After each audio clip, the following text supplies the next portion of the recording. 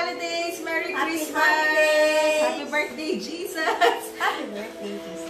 Here we are once again. Welcome to our Salad Master cooking show. I'm your health chef Anne Baligid. Together with me is my mommy. Mommy Net. Did you miss us? We missed you. Again, we want you to stay safe and just cook inside your home healthy meals. Yes. So, mamaya po is Noche Buena na. Yes. Ito ang isa sa mga pin-prepare namin for Noche Buena. It's so easy. We're going to use the Salad Master electric skillet. At syempre, sikat na sikat itong dish na to kasi parang pag Christmas dapat maaari lang. Merong ganito sa bahay namin. Kasi parang ito po yung siya kompleto. sa amin po, sa aming tahanan, for how many years we've been preparing this dish. But we're going to show you the Salad Master Way, the Christmas glazed ham na recipe ng nanay ko. So, ang easy-easy lang po. You can follow this. No? We have here the ingredients. Mami, ano yung mga ingredients? Our ingredients for our glazing ham are 1 piece bay leaf, tidbits 200 grams, and 1 tablespoon brown sugar, and then this Fiesta ham, pure foods Fiesta ham. Or kung anong ham yung gusto nila. Pero kami po pure. Yung slice na po. Yung pure foods Fiesta ham. Then, and the electric skillet. And the electric skillet. Again, remember, we can fry without chicken using this one. It's also pressure cooker and an ovenware then. Oil. Okay? But this time, we're going to do the glazed ham here. Sobrang easy. Paano po ba magluto? Wala pang heat, Wala pa pong heat yan. Pagsamasamahin na po natin muna ang ating mga ingredients. Yung bay leaf, and then 1 tablespoon sugar, and then the tidbits with the syrup. Haluin lang po natin. Yan. And then, ito na po siya. Yung pure food ham with syrup. Sama-sama na rin po natin yan. Sobrang easy kahit mga kids. Pwedeng gawin to sa inyong kainan, mami. Slice na po yung ham. Binili na po namin siya, ganyan na. But you can also slice the ham. Kung hindi nakaslice yung ham nila, slice na lang mo nila. Yan, ganyan lang po. And then, just leave it. Set the temperature and the timer of the electric skillet. So, we're going to set it at 150 degrees Celsius. Arrow up.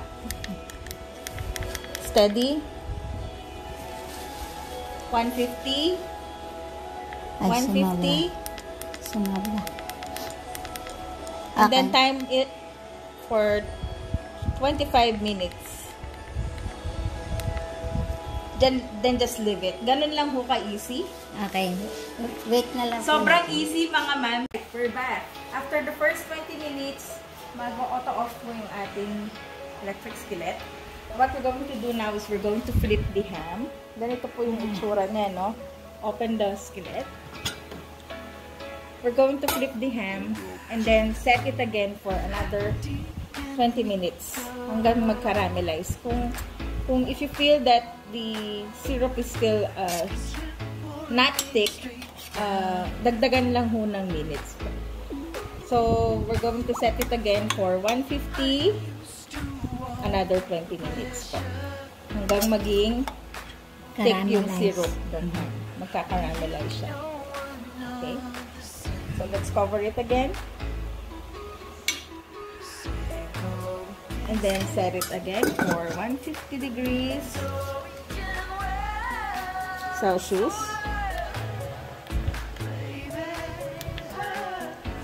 And then another 20 minutes. 25 minutes. And then leave it. Then mamaya papakita natin yung finished product. Guys, after 20 minutes, just flip the ham just like this.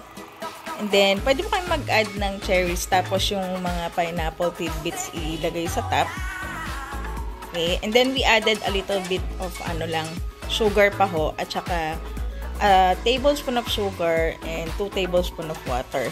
I-dissolve yung sugar ilagay ulit. Alright, tignan na po natin ngayon ang finished product ng ating glazed ham. Ito po siya. Ayan. Nag-caramelize po siya. Perfectly cooked. Ayan. So, Mami, how can they enjoy the ham best? Ano ba siya? For ano lang ba yan? For Pwede po siyang sandwich? pang-ulam or pampalaman sa tinapay. Wow. Pwede rin po siyang papakin. Masarap din po yan. So, thank you, Mami, for sharing your Pwede na po natin recipe. siya i-serve tonight sa ating Noche Buena. Merry Christmas po. We wish you again Merry Christmas and Yeah. God bless you all. Stay safe Yes. and have a joyous Christmas from the Balingit family. Merry Christmas! Bye! Bye! Happy, healthy cooking!